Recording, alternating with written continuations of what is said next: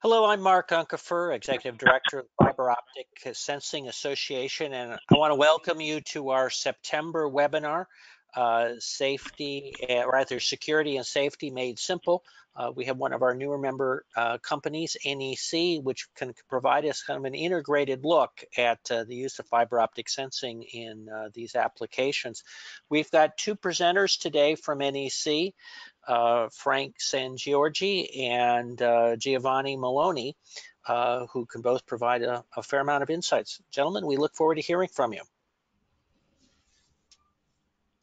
Thank you, Mark.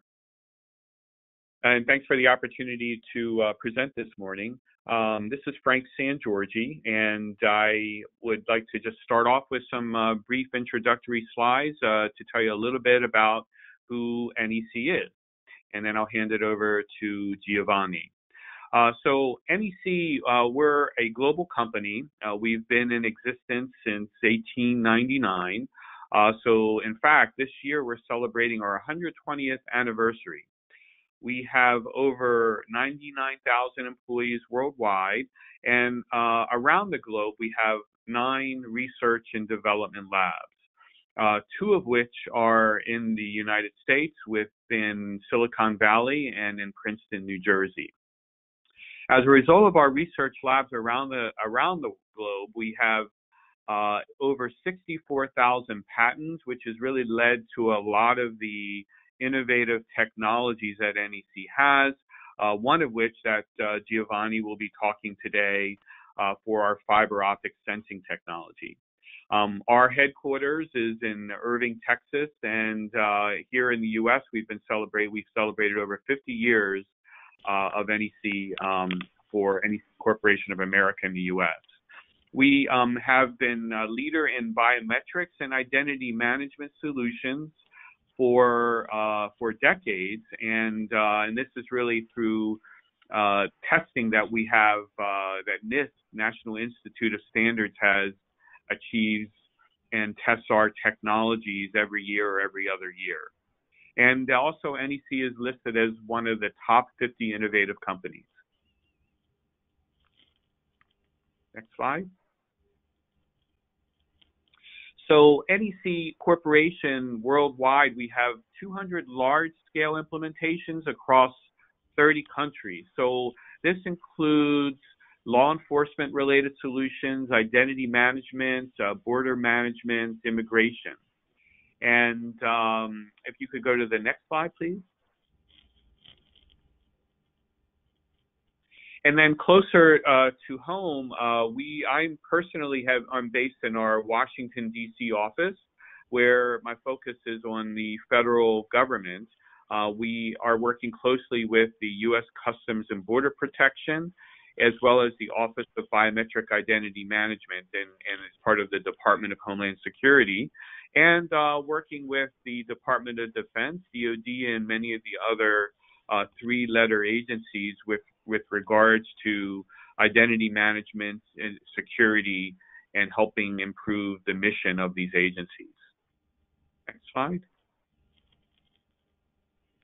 So in the United States, this shows a map, footprint of many of our customers that we have. So those states that are highlighted in blue represent statewide customers, and also the states highlighted in orange are also statewide customers, but the orange states represent a hosted solution that NEC offers as part of our portfolio. We are able to host identity management solutions as an NEC hosted, or we can work with third-party hosting companies like Amazon and Microsoft. Next slide. So with that, I'd like to go ahead and turn it over to Giovanni Milione, who will talk about our fiber optic sensing technologies. Thank you, Frank. So this is Dr. Giovanni Milione. I am a researcher in NEC's Princeton, New Jersey laboratories.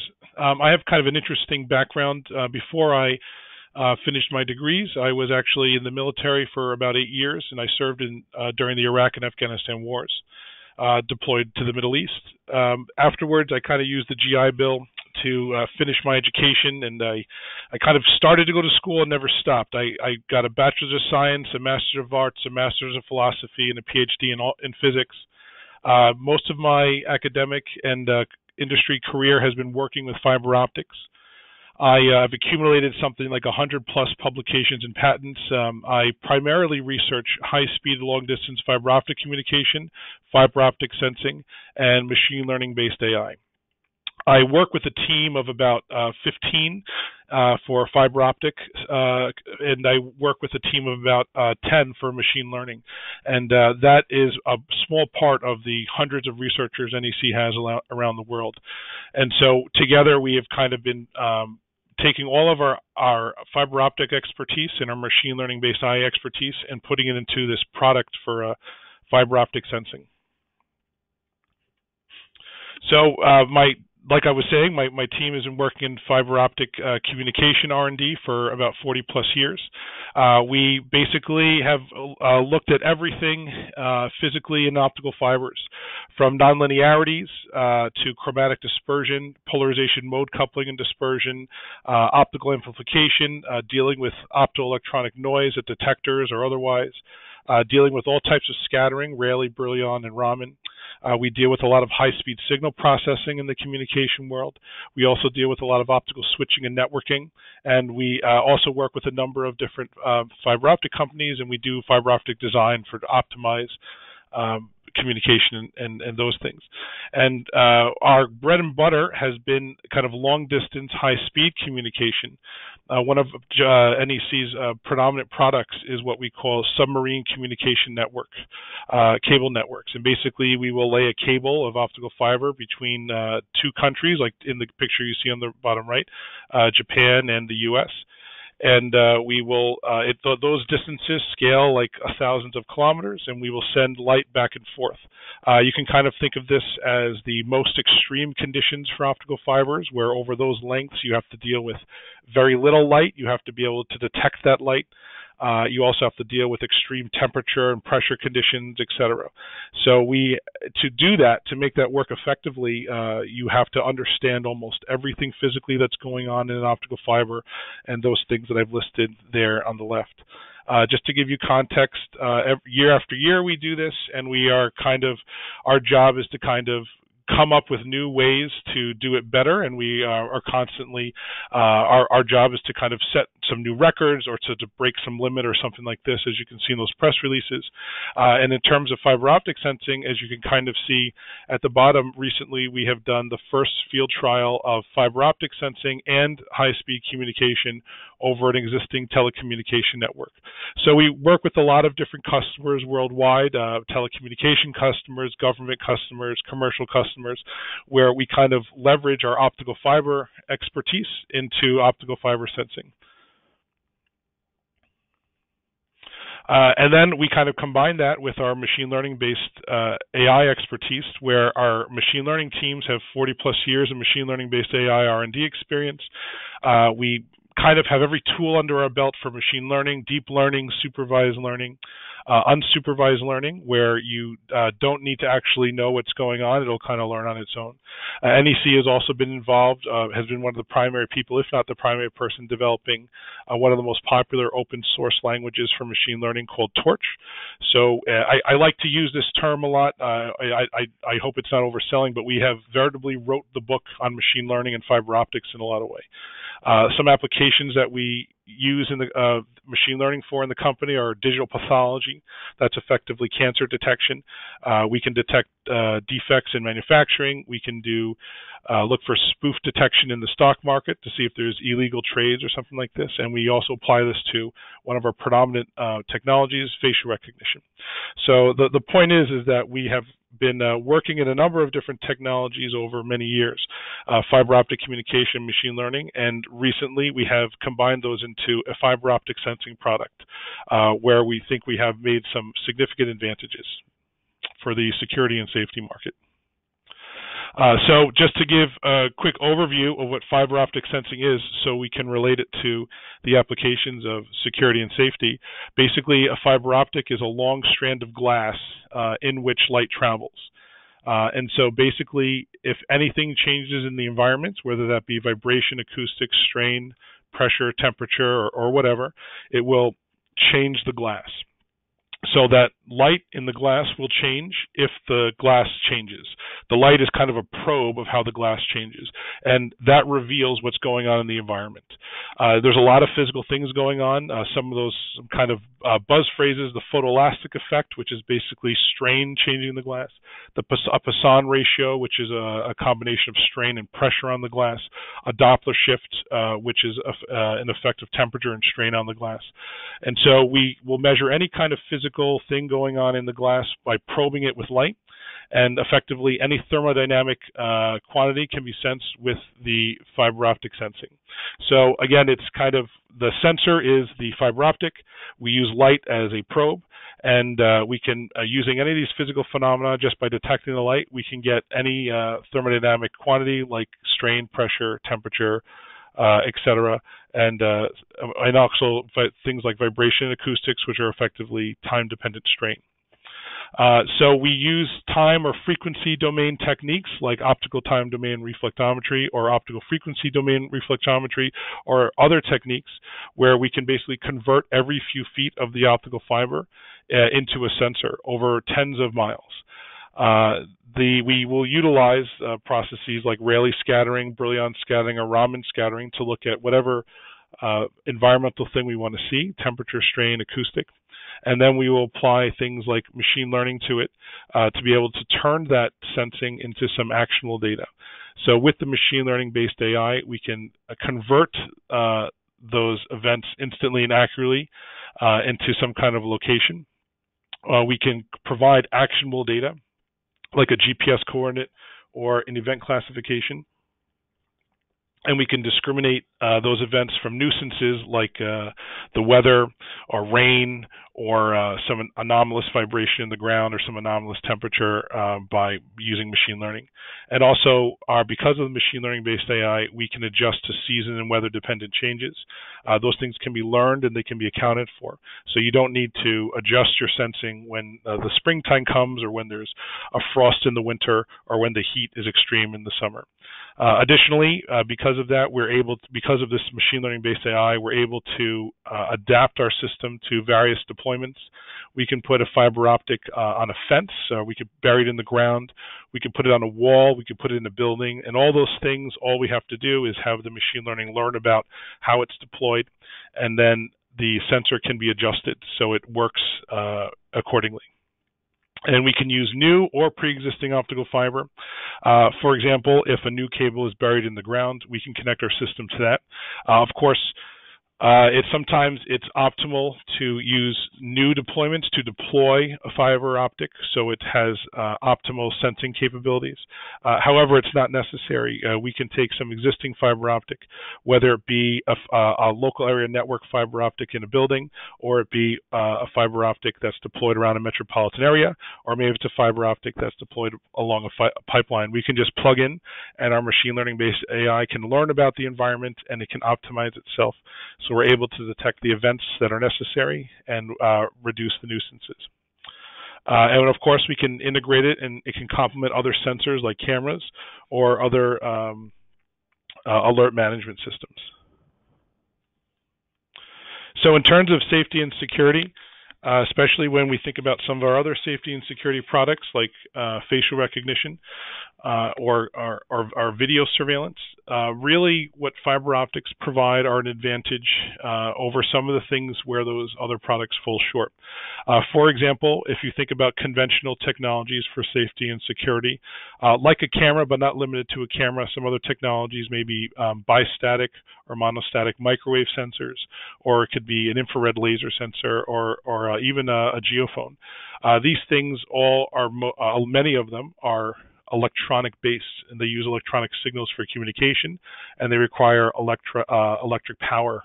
So those sensors will be very susceptible to electromagnetic interference, whether it be a coaxial cable on a fence near an airport where the radio communication at the airport may cause false alarms on the cable, etc. In contrast, a fiber optic is immune to this because basically the fiber optic is just glass and light.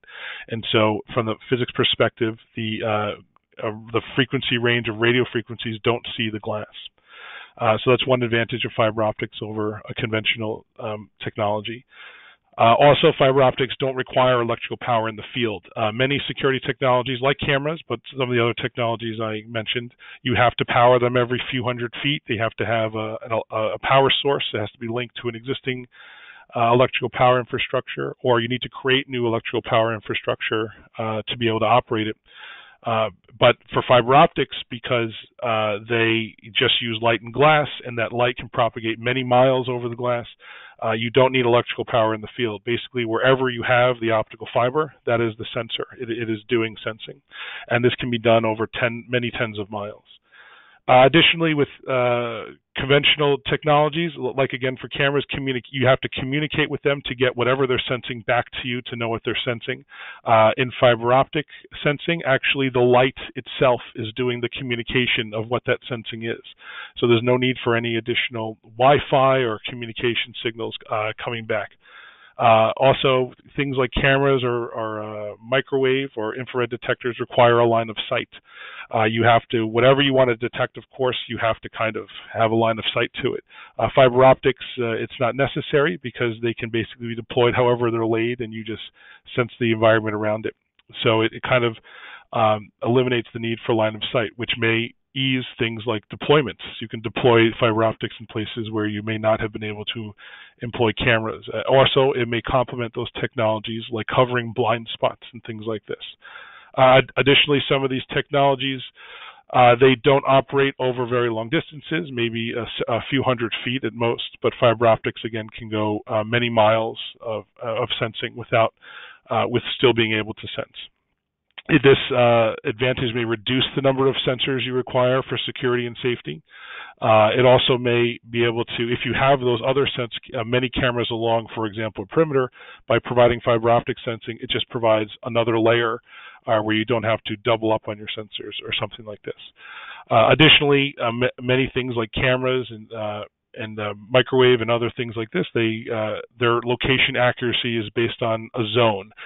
They will sense within a zone of, let's say, a few hundred feet. So you know what's happening, or you know where your event is within that few hundred feet. However, with fiber optics, you can kind of pinpoint the event to within a few feet. That's actually a significant advantage because you're able, effectively, again, using the techniques I showed in the previous slide, you can convert every few feet of the fiber optic into a sensor, and therefore you can get location accuracy within those few feet. Also, cameras and things like this depend on lighting condition, so you may not be able to see things, of course, in the dark, or if it's slightly cloudier, your camera conditions may change. And of course, there are things like infrared cameras that can see in low light conditions. However, of course, even then, if you have a bright source of light, it changes how you're seeing. This is especially important for applications like facial recognition, where any lighting condition can change the way you're acquiring that image, and then it changes how well you recognize the face. In contrast, fiber optics don't depend on lighting conditions, so whether it's day, night, whether there's fog, or if there's all of a sudden it's cloudy, you're always going to operate the same way. And also because, again, lending itself towards the no need for electrical power or not being susceptible to electromagnetic interference, fiber optics are not temperature dependent. The electronics or the battery power, the electrical power supplying other sensors, they always will have temperature limits. But for fiber optics, there's basically your glass can withstand extreme temperatures. So even on an extremely hot climates or something like this, you don't have any effect on the sensing. And then, of course, you can put this thing in harsh environments when there's a lot of rain, if there's lightning storms, or if there's sandstorms, your fiber optic sensing is going to be able to withstand that. And so I just want to kind of talk about some various applications of fiber optic sensing for safety and security. Something like this, if we talk about security in the military, fiber optic sensing is very useful for border control. You could possibly deploy a fiber optic sensor along the border. And something like this is advantageous because you're able to detect intrusions that create vibrations, for example, like walking or driving or something like this along the border over many miles. And this is advantageous where you have areas along national borders where you might not have access to electrical infrastructure, or where you might not be able to deploy more canonical things like cameras. So a fiber optic sensor, when it's deployed, can really aid in securing your border. You could put this in a building for security. Similar situation, you may not be able to put cameras or other sensors all over the building, or when you do, it may be a complicated deployment. But for fiber optic, even using existing fiber optics in the building, you might be able to detect people coming in and out of the building, or secure your building in that way. Similarly, for intrusion detection,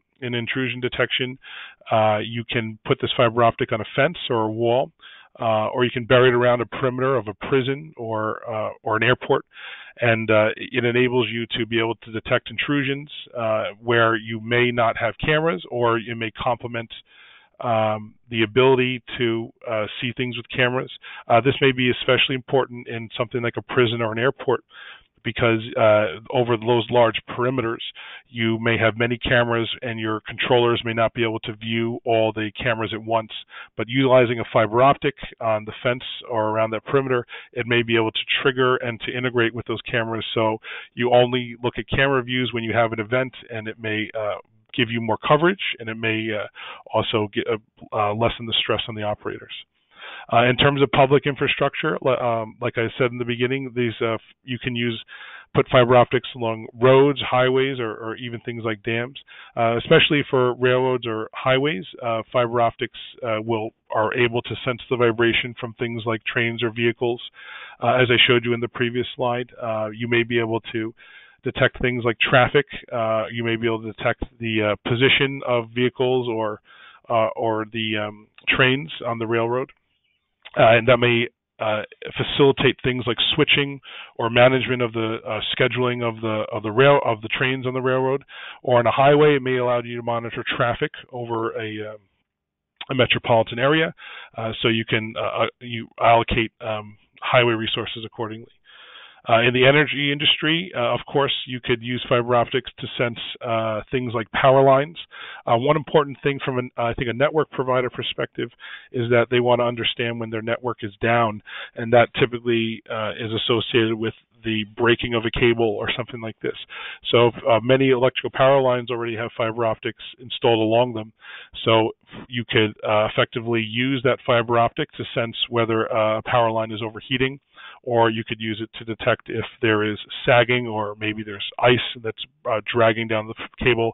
Effectively, it may reduce the required maintenance of the telecom provider to be able to do these things, or it may immediately allow them to address problems in the network, like a sagging or broken power line when it happens, to decrease downtime. And of course, there are many applications of fiber optic sensing in the oil and gas industry. One big application is pipeline leakage.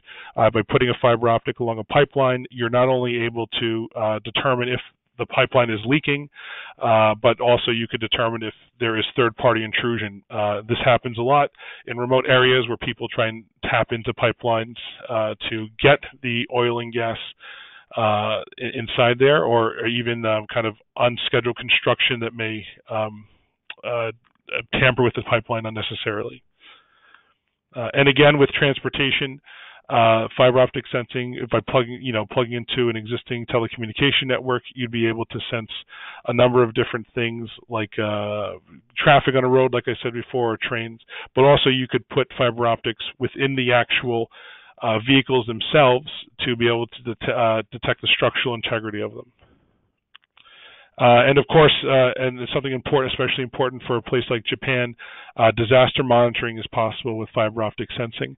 It's, in mountainous areas where highways have to go through the mountains, where there may be a lot of tunnels, using the temperature sensing, you may be able to detect fires in those tunnels, so you can kind of alert emergency response teams to mitigate it accordingly. Or you may be able to detect things like landslides, or predict or look at the erosion of the earth to understand when landslides are going to happen.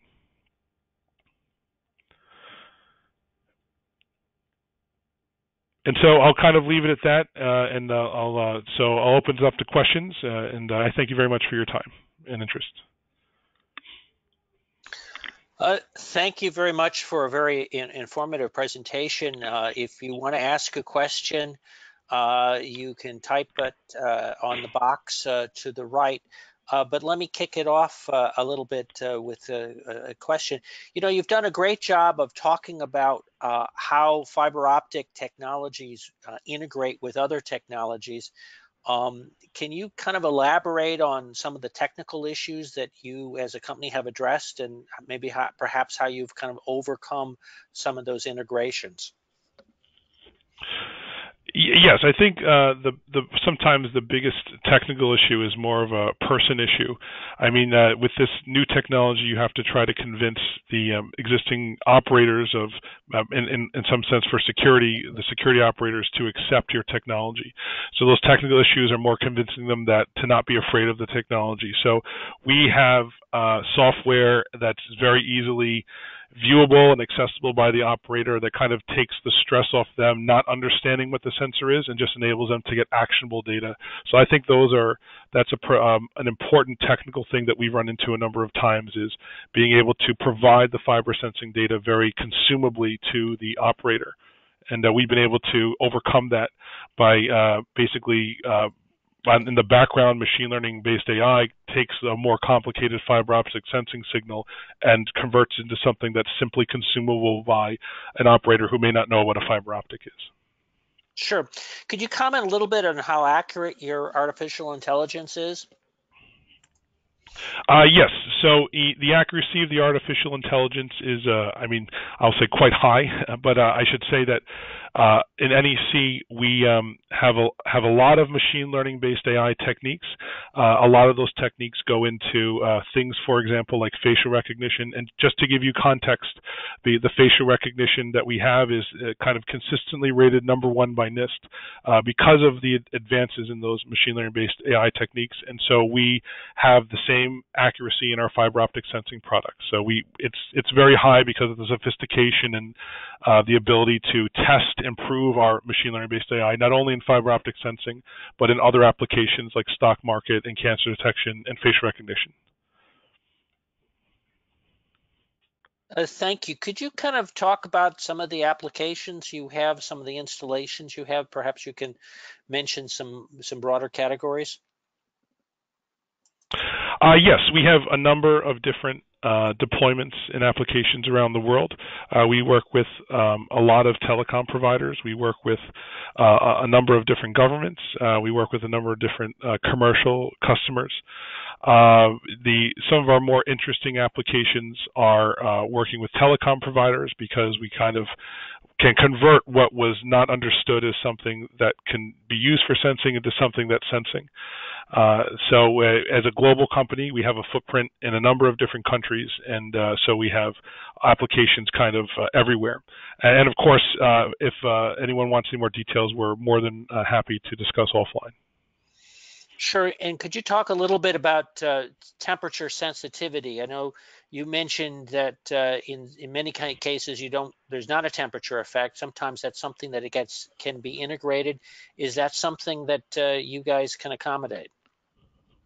Yes, I think if you're doing temperature sensing with fiber optics, then you want to sense temperature changes, even if undue temperature changes. So we have quite good temperature sensitivity with our sensors.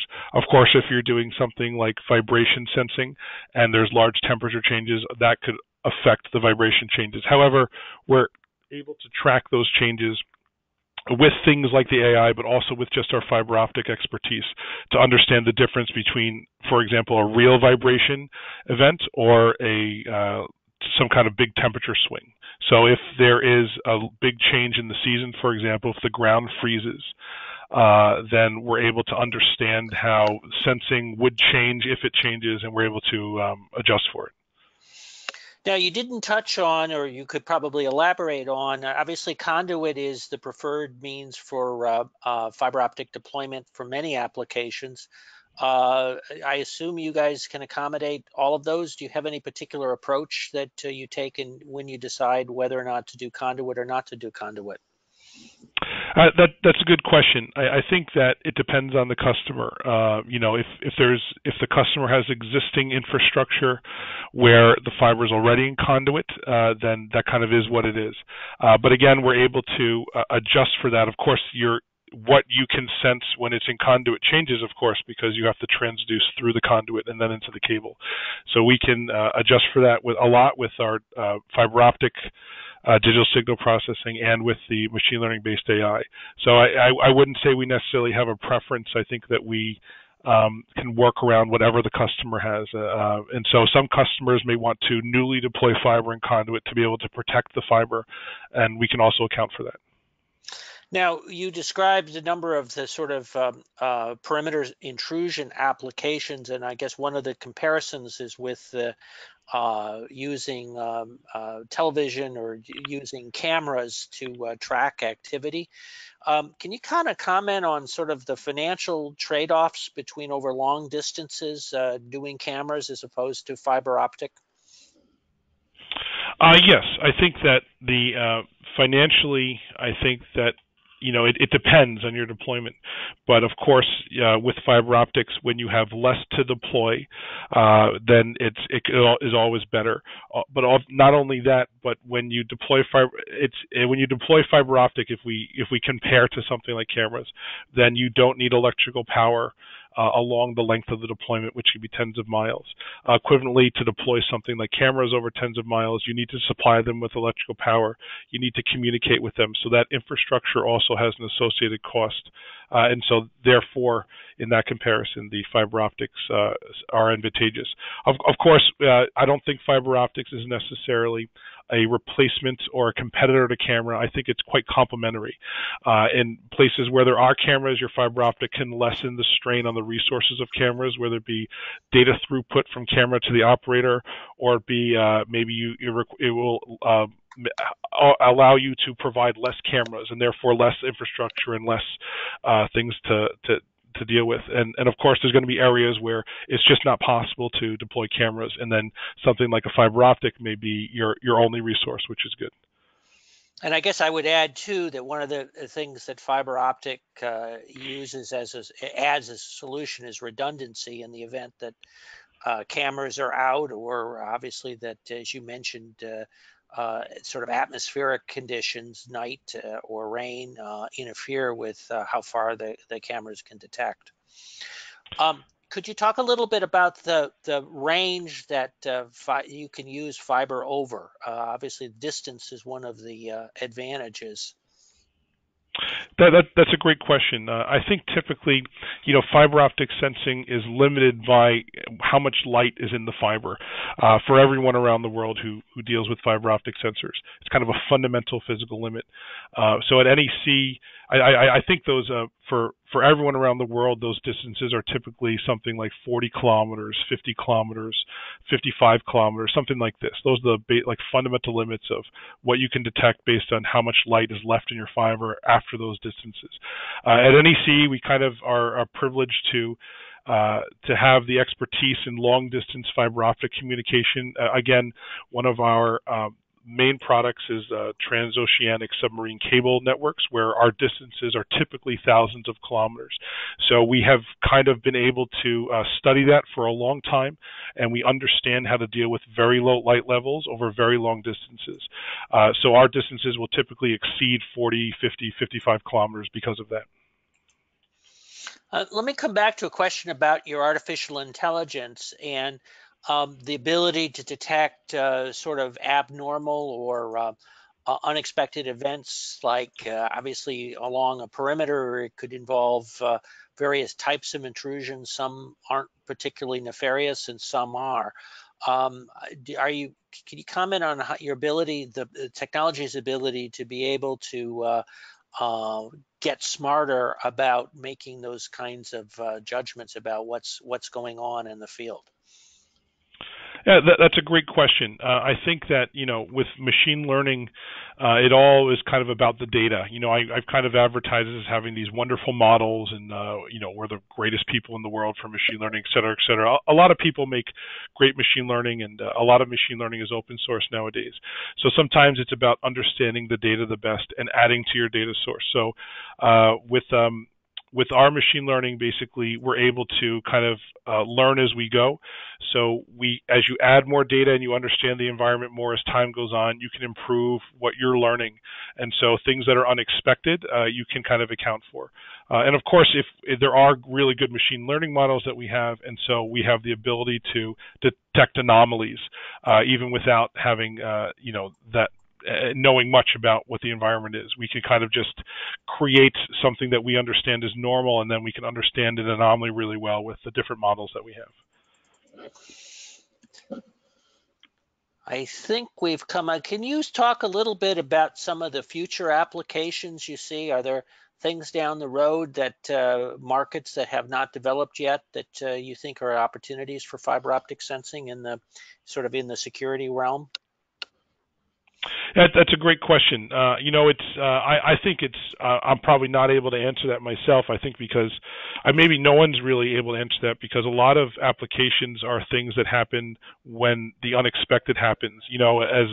As a company, we like to look at things in this kind of co-value creation with customers.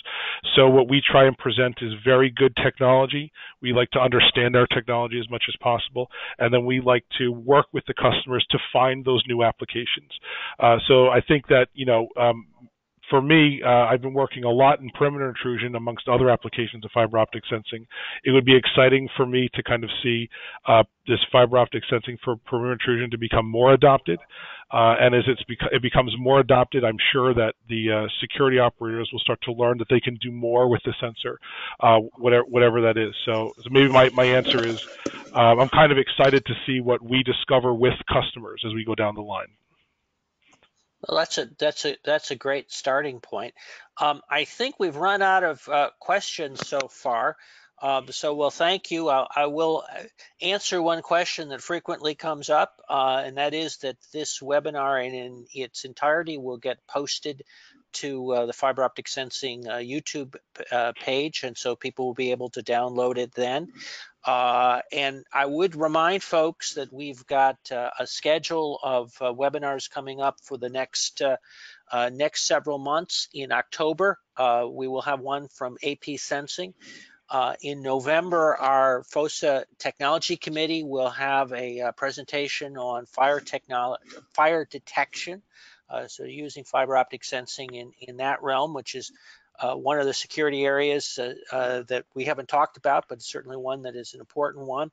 And then in December, Schlumberger will be doing another presentation. So we've got three coming up, all coming up on, I think they're all on the Thursday of the month, roughly, in a general cadence. So again, gentlemen, thank you very much for what was a very informative presentation. Thank you. And that concludes our webinar.